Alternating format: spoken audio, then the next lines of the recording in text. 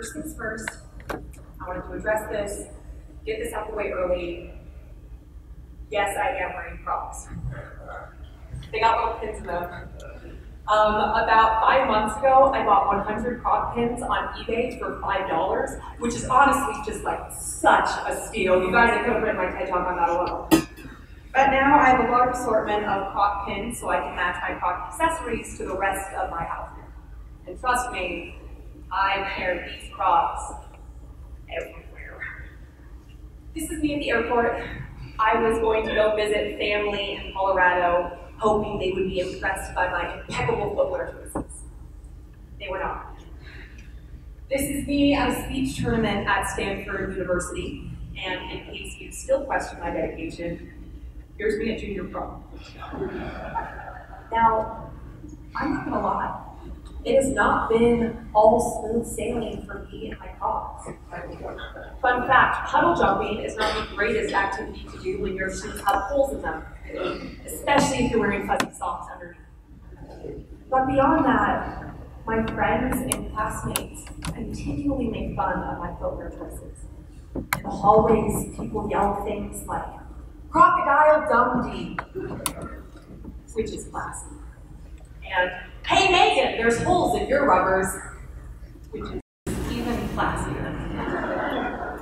As high schoolers, we are continually faced with pressures to act a certain way, which in turn causes us to dress a certain way. Watch any good high school movie, and you'll know that the art kids wear too much eyeliner and black sweatshirts. The hashtag skate or die clip is always portrayed in beanies and Thrasher t-shirts. And cheerleaders are always portrayed in high curled ponytails and lip gloss smiles. Except these stereotypes are starting to extend off the screens and into our high schools. Every single archetype I just described is represented walking the hallways of my school. Although each teen's individuality extends far deeper than what appears on the surface, teens often attach to one broad stereotype and then model their style off of that. Now, I don't know about you all, but I haven't seen a lot of Hollywood movies that feature a 5'11" athletic blonde girl who's also on debate team, so I don't really know what Hollywood thinks I should wear. Probably not Crocs, that's for sure. And I know that just like me, every teen has an individual narrative that can't be pinned down to cliches. But still, many teens choose to conform. Now, it's no secret that how we dress affects how we think and behave. Boring clothes make us boring people. A study done at the University of Hertfordshire shows that people wearing Superman t-shirts score about 8% higher on mental agility tests than people in plain white t-shirts. I mean, you still can't lift a car, but this just goes to show how the brain subconsciously embodies your physical style. The same study shows that people in lab coats had better scientific capabilities. Women wearing jeans were more prone to depression. And anybody wearing a scrunchie automatically became a Zumba god. Okay, I made the last one up, but the rest were true. A lot of our confidence comes from what we wear, which is one reason it's so wild that so many teens choose to recycle the same boring garments over and over again. We all know that student who stays up until 1 a.m. cramming and then shows up to the 8 a.m. test in sweatpants down in an energy drink. But what if the dress for success motto actually did more to energize and focus you for an exam? Now, I don't know about you all, but with finals coming up, I'm not going to try anything to help me get grade. But still, we see the same boring garments, the same fashion. This is due to a societal pressure to conform. High school serves as a 4-year hormone hangover from the chemical rager that was middle school. We are all left dazed and self-conscious, which makes high school a time to try to fit in. So that's why we see so many of the same garments, because people just want to know that they're part of a group. This is something that we'll crave for the rest of our lives. In the 1951 ASH experiment done at Swarthmore University, we are shown just how prone people are to conform. In this experiment, 18 test subjects were led into a room one by one, where there was a scientist and 6 actors pretending to be fellow test subjects. They were shown this image and asked which line on the left was the same length as the line on the right. Now the answer is pretty clear, as you can see, but in this experiment, when they were asked the same question, the first actor answered A, and then the next actor answered A. Going down the line, every actor answered A until they reached the test subject, who then felt pressure to conform and answered A. This, in fact, was the result 12 out of 18 times. People will go against their own will, just to fit in. This is the basis as to why so many teens dress the same. By wearing that Thrasher t-shirt 6 days a week, you are showing the world that you are part of a group or a brand that is bigger than you are. This creates a deep-seated fear of showing individuality in high school, even though it might be more important. Now, high school was once described to me as a constant struggle between the desire to stand out and the need to fit in. But I want to take it one step further. In your head, there becomes 2 separate individuals. One who willingly conforms, and one who has every compulsive desire you're too afraid to act on. Actually, before I show you this next slide, I want to say really quickly, art's something that's really important to me. I actually have a pretty sneaky Carnegie Hall right now, so I wanted to incorporate art into this talk. So these next slides are actually something that I've drawn myself. I'm not a try-hard, it's just something that's important to me. This is Emily, which just happens to be the most popular girl's name in 2001, the year I was born. Emily lives in my brain, and she controls what I do and say a good amount of the time. Emily likes pop music. She comments fat food on Instagram feeds, of course spelling fat with a PH.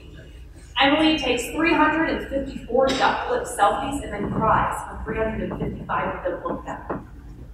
Emily wears skinny jeans and Birkenstocks every day. She's the epitome of the word basic. She is every stereotype ever given to a female teenager. But just because Emily conforms doesn't mean she doesn't try hard. Emily, in fact, tries pretty dang hard to look fun and appear social because that's how she's told she should be. Now this is Penelope.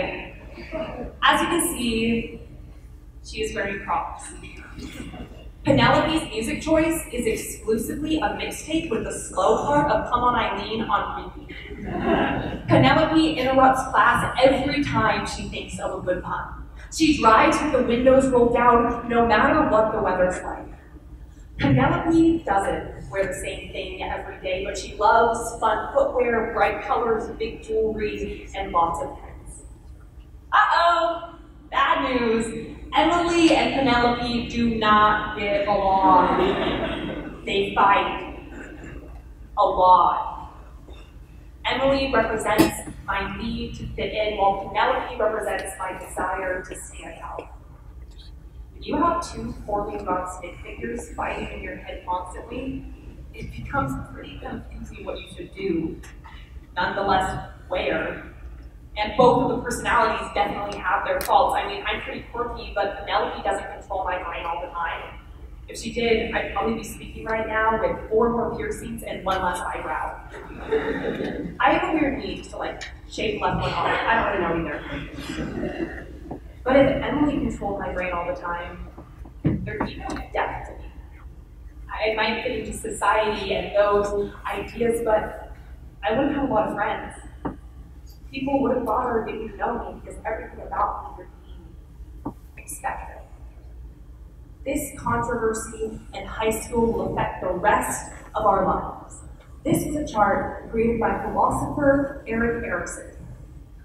Erik Erikson, that's his real name, that's incredible. Erickson believed that at every age of your life you will face a moral crisis, which means at every age of your life you will face a moral crisis. So that's super fun. Trust is developed as a virtue from birth until 18 months, which means how open you are to other people as a baby could determine how open you are to other people for the rest of your life. Now, if you're later in life, however, from ages 39 through 65, you are faced with generativity versus stagnation, which basically means, are you satisfied with the impact you've left on this world? And this is where we get the phrase midlife crisis from. But if you look at the conflict facing 13 through 21-year-olds, it's identity versus orientation. Knowing and understanding who you are versus settling for comfort. This translates to fashion more than you would ever realize. If you have the ability to create an individual style for yourself and are comfortable enough to experiment with new looks in high school, you will be less likely to face an identity crisis later in life. As important as this sounds, I was curious as to how many of my peers actually felt this. So I got to a survey. 175 students from high schools all across the Pacific Northwest took it. All sorts of different individuals, all with a different story to tell from each. The first question asked, on a scale of 1 through 10, how much effort do you put into your physical appearance? Now, do a little bit of math. 53.4% of kids rank themselves on a 7 or higher. That's pretty incredible, honestly. It shows the true dedication high schoolers put into how they look. With all this effort shown, it's astonishing more people are breaking away from the expected and wearing what they want to wear. Furthermore, the next question listed the top 8 style trends for both boys and girls. The list looked like this. And 90% of teens owned and frequently wore one or multiple items on the list, which makes sense. Because according to the next question, 85.6% of teens felt judged based on how they wore. And 70.1% said that they would drastically change their style if they knew they wouldn't be judged for it. Linking this back to Erickson's chart, this is the time in our lives when our individuality will be set. And the majority of my peers don't feel comfortable enough to explore, to experiment with different styles, to dress in a way that makes you look good and feel good, to wear what you want when you want it, and that's frustrating. That so many people are missing out on this opportunity because of their compulsive need to conform or their fear of being judged. That's frustrating. Now, to finish things up, I actually have one more question on my survey. It asked, do I pull off the Crocs? With this picture attached.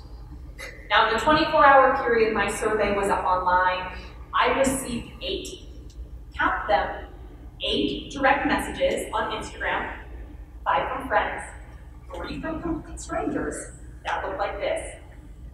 A screenshot of the last question of my survey with the "No, do not pull off the Crocs" bubbled in. Thanks, guys.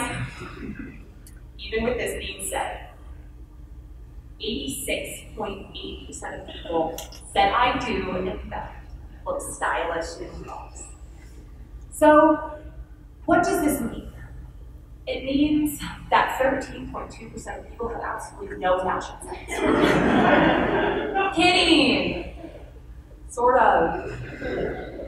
It means that no matter how much of a style faux pas Crocs may be, especially with ridiculous cheap hits in them, people like them because they see I like them. I wear what I do with joy, and that's the biggest thing people respond to. The fear of conformity looms so large, but if you can break away from it, and break away from it with confidence, you will fit in more than ever. And that's true for all of life. So why not start with fashion? Feel free to wear that shirt that you bought 5 months ago and still haven't taken the tags off yet. Experiment with your makeup. Girl, yes, you can pull off that cat eye. No matter what you can do, make it a part of yourself. Thank you.